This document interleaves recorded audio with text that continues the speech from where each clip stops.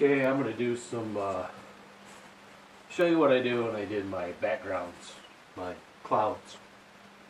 I used a little 1-inch brush that I trimmed off here, kind of made real stiff and round. I got 3 different sizes of, they're actually a stenciling brush, but they're really hard, bristled, round shaped. And I used acrylic, titanium white, and I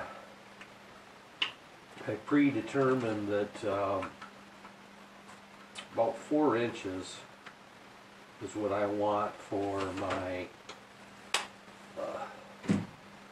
horizon line. So what I did is I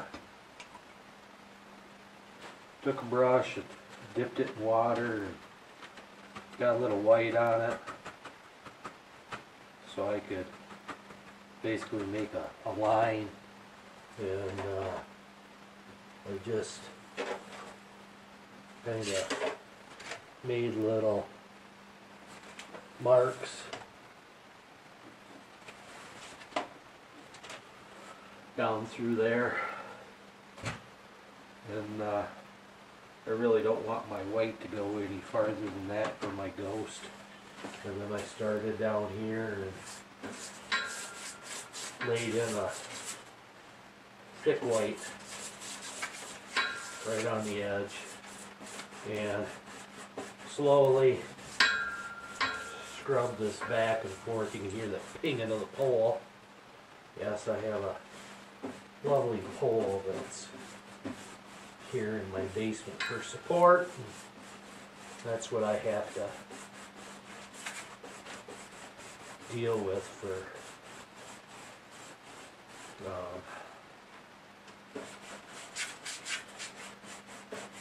it had to be part of the railroad, just plain and simple. You know, there's not much I can do about it.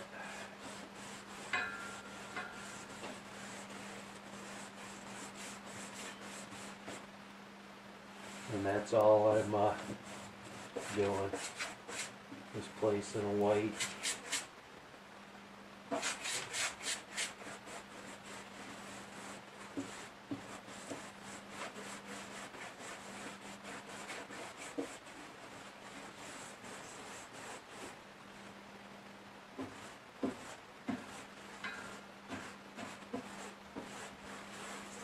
Okay, you're saying, wow, that's kind of bright. Just take a paper cloth and just kind of wipe that.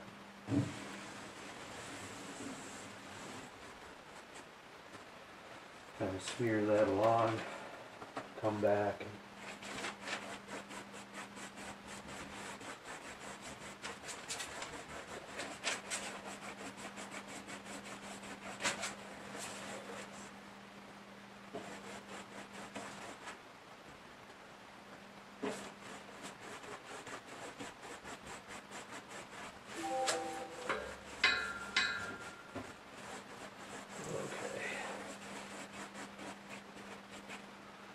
so that's my horizon line, and I'm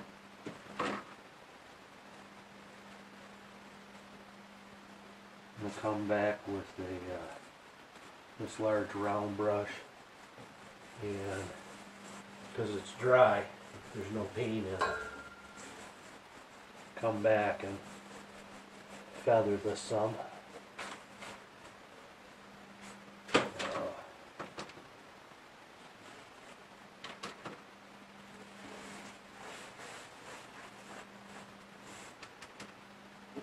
A lot of this white edge is going to be hidden by, you know, buildings or some kind of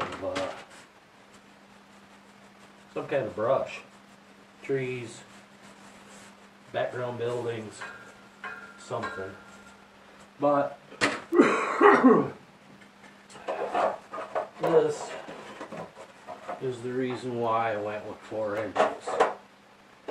My single-story building with peak roof goes about that high, and you know, 3-story building. Go slightly above it. And that's why I went with the 4 inches. This is HO scale. So what I want to do now is kind of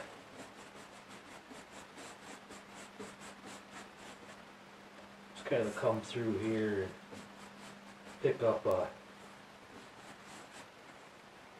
white, a little bit deeper white in spots, kind of give it a little more distance.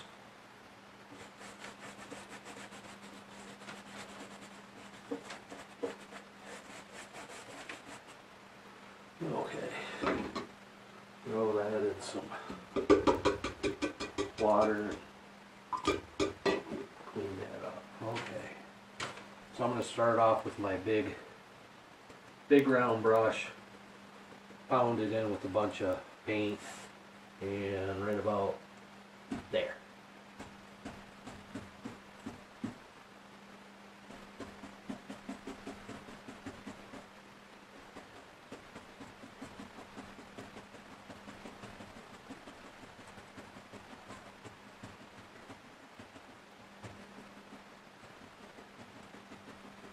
Just tap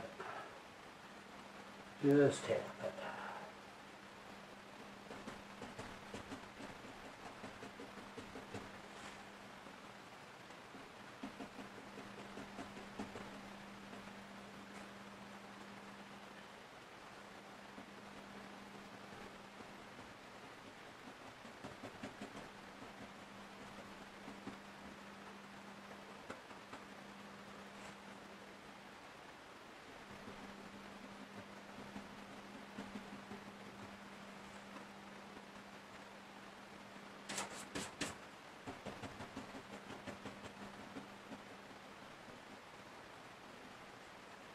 Then kind of give it a swirl.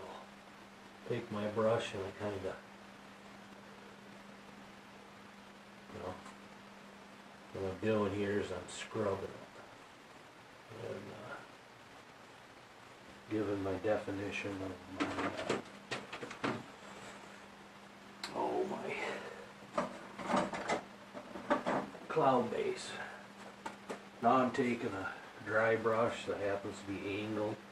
I'm very lightly lifting.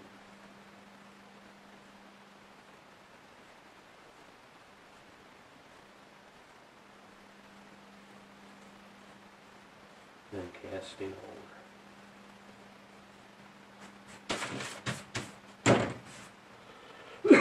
over. Need just a tad bit more blue, or excuse me, white. I only put out a little bit of time on acrylic because it dries pretty fast, and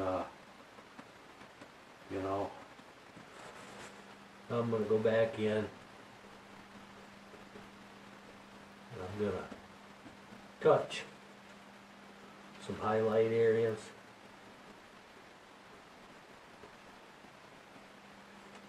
Try to give a variance if you can see a variance.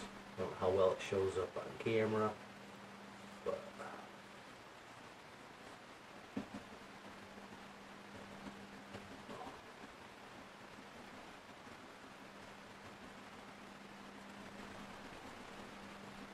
just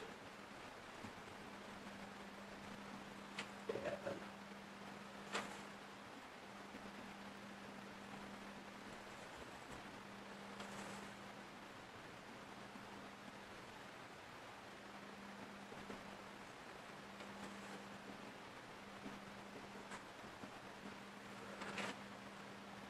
So, that's one of my clouds. Now, underneath it, I want it to look like there's clouds off in the distance. So I come down here and I start strong white paint. putting just little splatches here and there.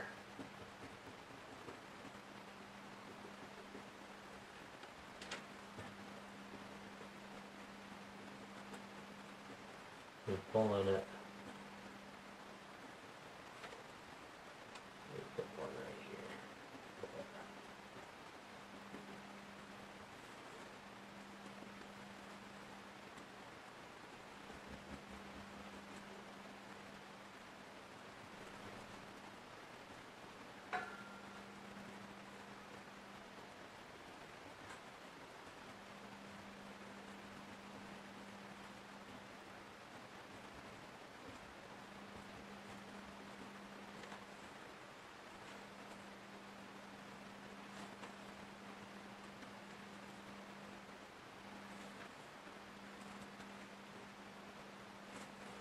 I'm putting some heavy weight in there.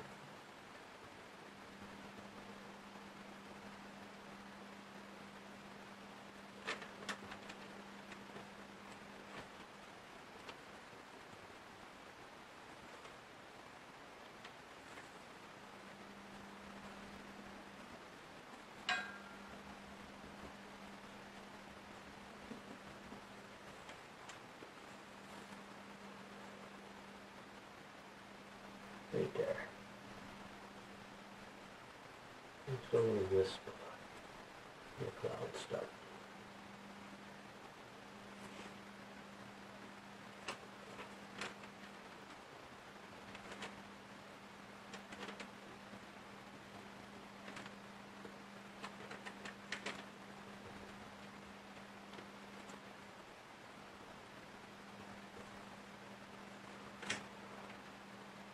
Come down here, just start basically fading these lines out, these hard edges that are on the bottom of the cloud.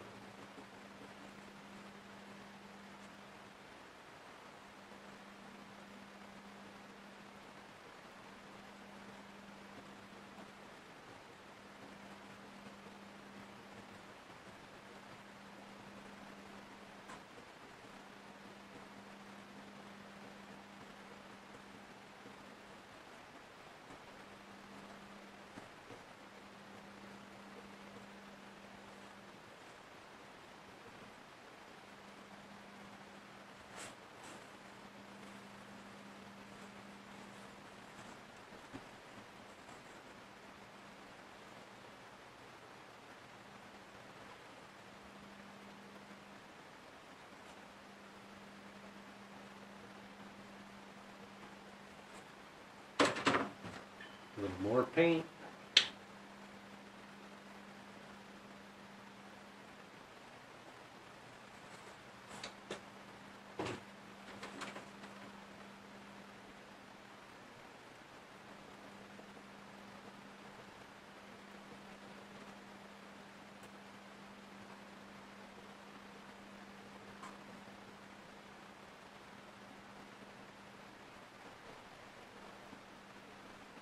And just kind of tapping, just a little bit. Put some wisps of some clouds, you know. Like cloud that's trying to form here. Put a little bit more in.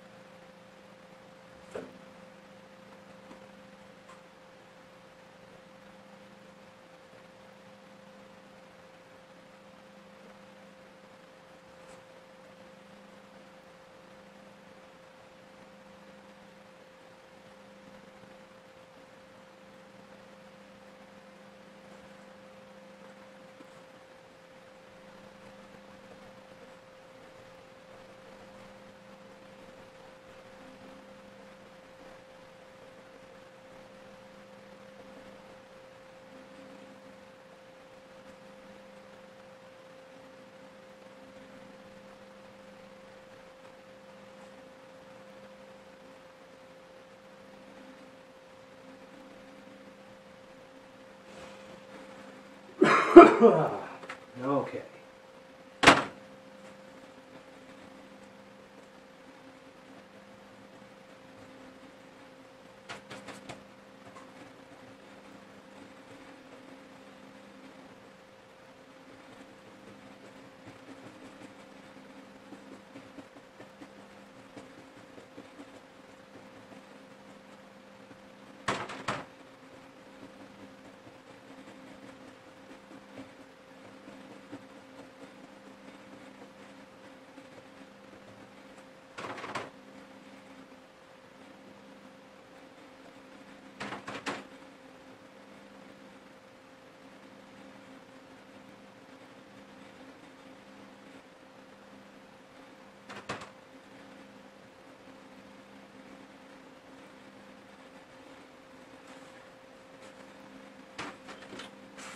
And what I've done is I'm taking the white and just kind of tapping the edges of these one sides of these clouds back here, which is kind of giving it some depth.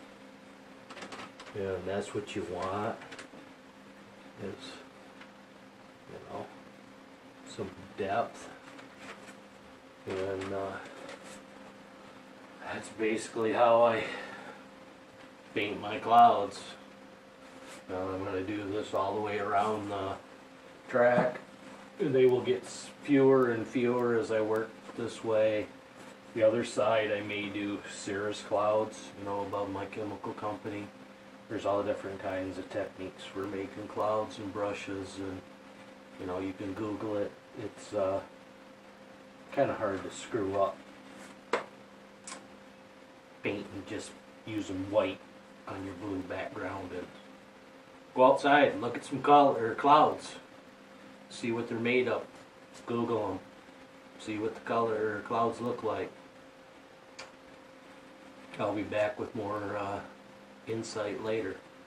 Have a good day.